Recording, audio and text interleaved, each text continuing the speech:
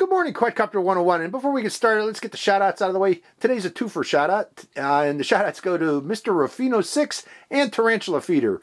Both were first to say first in one of my recent videos, and thus wins a shout-out, so congratulations.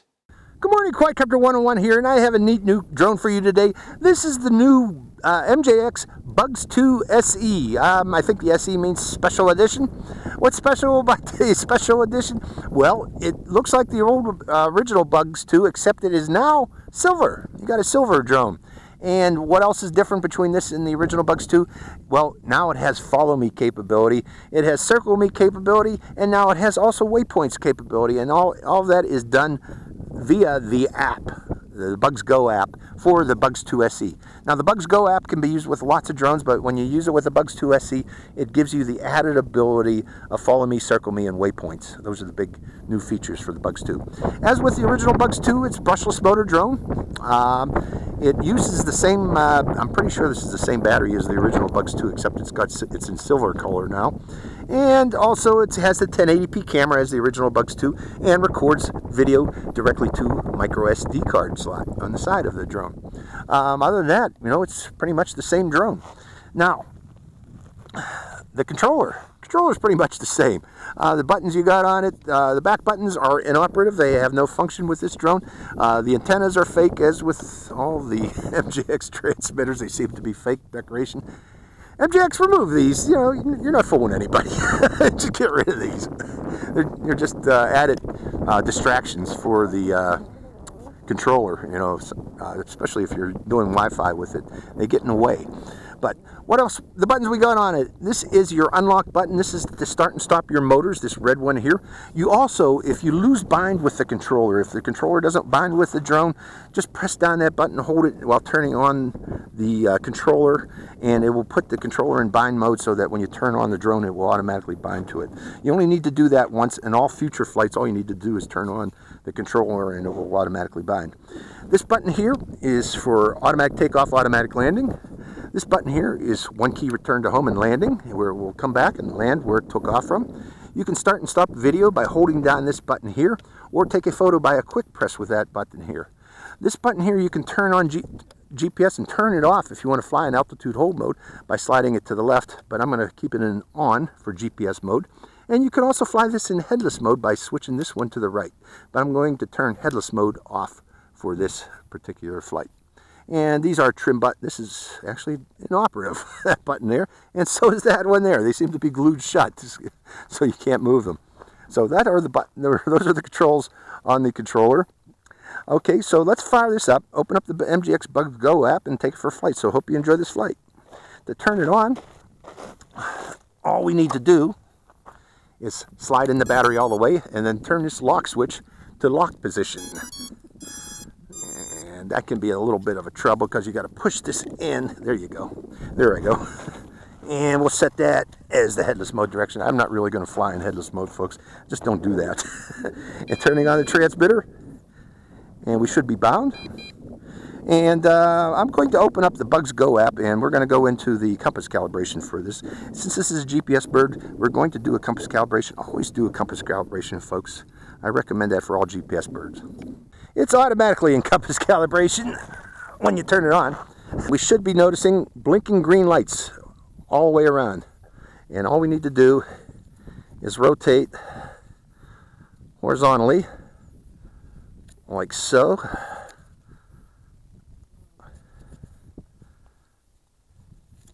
And then like so.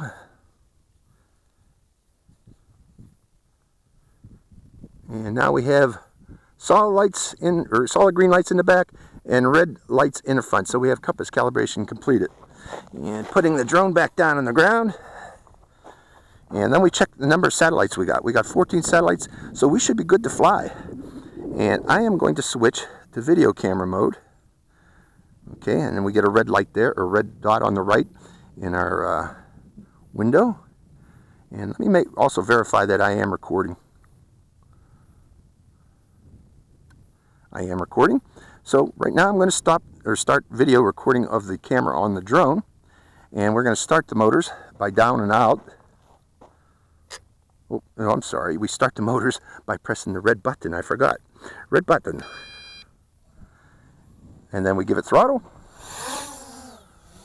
And it takes right to the air. Let's turn it to the left. Get into the camera and say, how do you like my shirt today, folks? This is a nice bright one so you can really see me. Okay, the first thing, since this now has follow me capability, let's try that out. Coming over here and selecting, oh wait, let's let that car go by here. There's a car coming by. We'll go over this way first. Before I even do that, let the guy go by. Alright. And now, I am going to select follow me in the app. And start to follow me. Yes. Okay, let's see this thing follow. Is it following? It is. It's actually doing a good job. Now, it is following my phone. It's following the GPS in my phone, folks. So that's how it knows which way I'm going. And it's the kind of follow me like DJI products does. It's like being pulled on a string. So if you go this way, it's going to follow me. It's going to turn and then follow me some more. It's actually doing a good job. I like its follow me. So follow me does work. Let's turn off that follow me. And next thing is circle me. Pressing circle me. And with point of interest, continually circle clockwise around the preset point at 10 meters. So yes. So it's going to be circling, making a 10-meter circle of whatever it's pointing at, which is me right now. And it's doing a nice job of circle me too. So those are the two new features. It also has waypoints, but there's a problem with waypoints, and I'm going to show you that problem here shortly after it does this 360-degree circle. I'm going to stop it. And let's stop circle me right there. And we'll go into map mode. And the problem with circle me, or with this waypoints is there's no maps. Google Maps does not work with this. So let's zoom out a bit. The green marker that you see is me, and the drone is the drone symbol on the screen here. And I'm going to go up a bit higher for this, and we're going to hit waypoints, and I am going to hit fly to point right now. I'm just going to fly over there and then hit submit and then hit yes. And it's going to fly to that point that I just drew on the map, fly over my head. And that's the point. Okay, so let's zoom out a bit more. And let's hit waypoints again. And this time we're going to draw some waypoints. We're going to have it fly a circle around us. Like that. And then hit submit. Submit. And hit yes. And it's going to fly the circle. Let's hit record too while it's doing that. Okay, it's recording now. There it is, flying its waypoint route. Going to each one of those little dots, and it stops at each one. Let's stop that. I don't like it flying like that. Hitting waypoint mode. Let's stop that. Hit delete. And let's draw a new one. From there, where's it at on my screen? Let's have it fly overhead to me, to the left, and like that, and then back to me. So, and then hit submit. And hit yes. And start the video again. It seems to stop the video each time you do this. You have to start it up again. Okay, it's flying the waypoint route again. But again, MJX needs to update this app so that we can see actually satellite view. I want to see this include satellite views with waypoints. So instead of just map view, I'd like to see satellite, because when you're out here in the desert like I am, there are no mapped roads. Okay, and don't say that that's not the problem here. You know, if I zoom out all the way, you'll see that I'm not getting that road that's off in the distance over there. That's not even showing up in the Google Maps. It seems to be a problem, a bug in the app itself, particularly in the USA. I don't know why, but it's still flying its route, going to the next waypoint. Then it's going to go to waypoint 8, stop there. Then it's going to go to waypoint 9. It should eventually end up on top of me. We'll find out. Waypoint 9, then to 10, then 11 is me. Let's see if it comes back to me to complete the waypoint flight. And there we go. So the waypoints do work. It's just the maps don't. Okay, so I'm coming out of waypoint mode. We're going to start, the recording is still going on. Let's go do distance flight. See how this thing flies off and how its FPV is. Boy, it's fast though. Like the original bugs. I mean, this thing is fast. Let's see how far we are here. Oh yeah, here we go. 83 meters. And I'm losing signal from my phone. Okay, I got it back. I want to head toward out in the desert there. Notice we got a lot of visitors here today, out here in the desert. And the reason being, it is fall.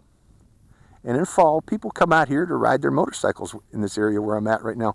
Okay, 169 meters. I lost video. Got it back again. See all those people parked out there? They come here every fall and winter, and they just camp out here to go ride their motorcycles in the local area. So, you know, that's cool. Okay, let's go out a little further. Let's see how far we can get to them there. 220 meters. Going up a bit higher. 278 meters. 290 meters seems to be the range here. It's starting to beep. So let's do a return to home. Hitting the return to home button from there.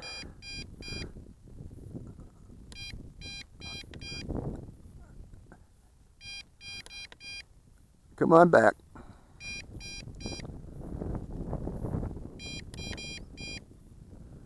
It's not returning. Yeah, it's returning. There we go. 235, 226. It's coming back now. 218. So we were at the edge of its range out there. And also we were at the edge of its battery power.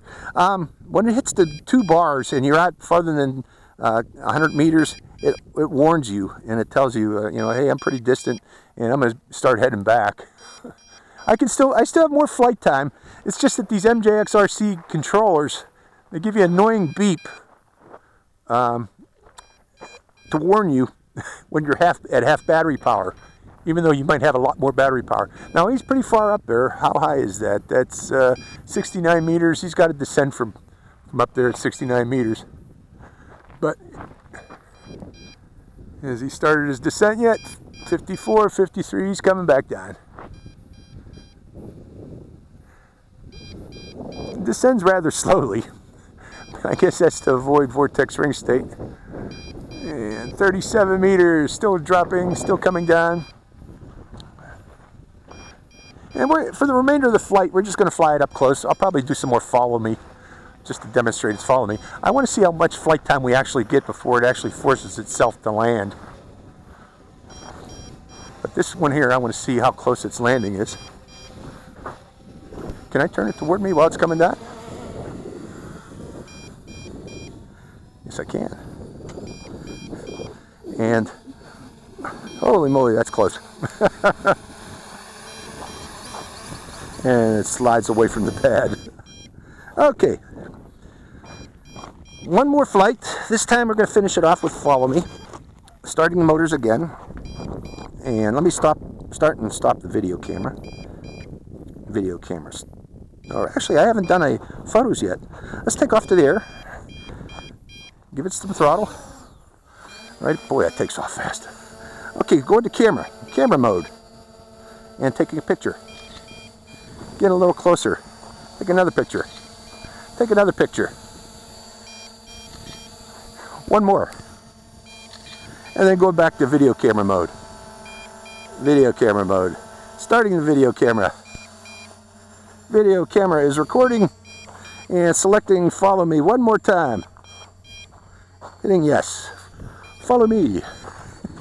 Let's take a walk around this area. This was once a campground also for these visitors from Los Angeles.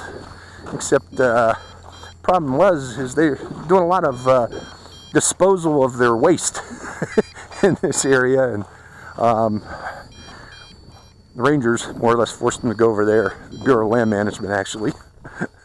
But hey, this is doing a good job of following me. Let's go up a little bit higher. We'll just walk around the area until it lands itself or returns to home. Either one. Which comes first? I want to see its total flight time. So we're ending this flight time by doing a walk in the desert. I hope I don't want to trip over myself here. Old man running again. I like this follow me. You could probably, you know, the way how this thing is really fast drone. So, you know, you could probably, if you had a motorcycle or a car, and say you were out here in the desert, this would probably keep up with you very easily. In fact, I'm going to have to do a follow-on flight to demonstrate that, because I got a feeling this would be a great follow-me drone. The only problem with it is we're going uphill. Notice as we go uphill, it's getting lower and lower to the ground, so it's maintaining barometer altitude hold. It's not, you know, doesn't know how far it is above the ground. So eventually, if you're in a hilly area doing follow me with this, it would eventually impact the ground. That's why I'm walking up here, just to see that. Seeing it coming down lower and lower. I'm walking uphill. And right now it's low. Okay, so let's walk back again to our takeoff point. Again, we're flying this until we run out of battery power. I still got 2 bars. Still showing 2 bars on this. That's another improvement MJX ought to think about, is this drone still has tons of battery power, but it's giving me a battery warning because it's at 50%, and that's annoying. MJX really should correct that issue. You know, you don't need to be beeping for 5 minutes. Okay, there it goes, doing its automatic return to home on low battery. Let's see how well it does it. This is a low battery return to home.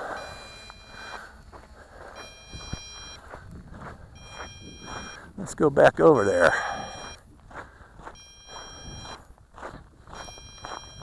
But again, yeah, that 50% battery warning, I recommend they just eliminate that.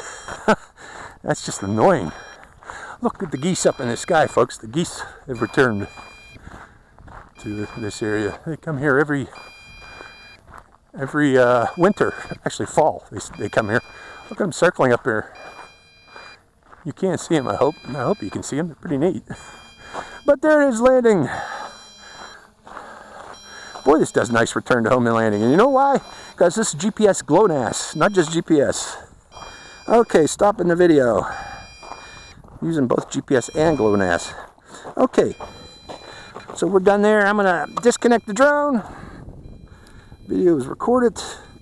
Unplugging the drone and turning off the controller. So that's the new MJX Bugs 2 SE with Circle Me, Follow Me, and Waypoints. That's a dang good job. I liked it. So I hope you enjoyed this flight. This is Quadcopter 101. Signing out.